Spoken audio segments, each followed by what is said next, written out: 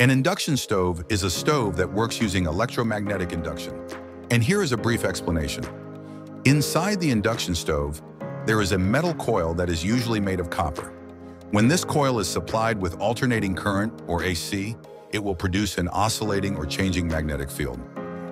When this changing magnetic field hits the base of the cookware, made of ferromagnetic materials such as steel and iron, it will produce eddy currents.